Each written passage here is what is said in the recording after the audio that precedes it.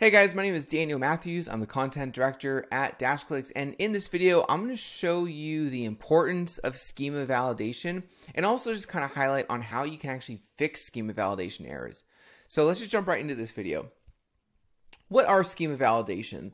So when you go on Google and type in anything and you see a search result, you're going to see the title, which usually shows up in blue, and right below, you're going to see like information. You might see reviews, like stars. You might see links, you might see a description. That general area is your schema validation. That basically is really important, and Google has said that it can increase your click-through rate up to 30% if you set up your schema validation correctly. So if you have errors in your schema validation and things aren't showing up correctly, you really want to take the time to fix that, because that is such a valuable part of not just ranking, but actually getting people to click through to your site, which is really what you want when you're ranking in SEO. So let me jump into just a couple ideas how to fix this. So typically when you build a website these days, your site's going to be built on a platform that is really doesn't need a lot of coding. So it's user friendly. You're probably using WordPress or Shopify, or WooCommerce, or there's tons of other ones like Squarespace, the list goes on.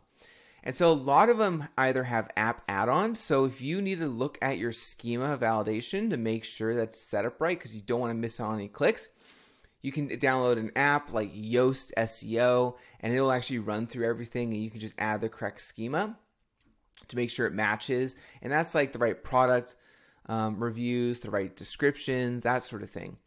You can also use things like schema.org, so you can go check that resource out. But just know that when you're using your website, you're pretty much having your site built on like a common platform that pretty much is accessible and designed to make things easy. So when you're updating or trying to fix your schema, you're going to be able to, most of the time, I mean, sometimes not, but most of the time you're going to be working with a platform where they have this set up so you can make sure you go into your backend and make sure you have all your SEO and your meta tags and all this stuff set. And like I said before, you have Yoast SEO, it kind of walks you through everything anyways, so that when you show up on Google, you can make sure you have all the right info and really just increase your chances of getting that person to click.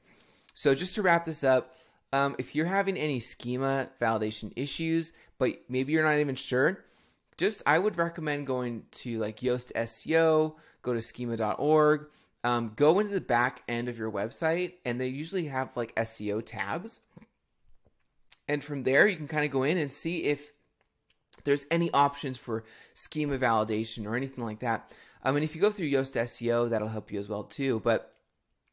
And then what I want to touch on last in this final part is your schema validation is that text descriptor below the blue header of your Google search results. So the header is really important, kind of catches and grabs their attention, but to give them just a bit more context and a bit more credibility and validation, schema validation, to actually click through, and Google has said you could increase up to 30% if you've done right.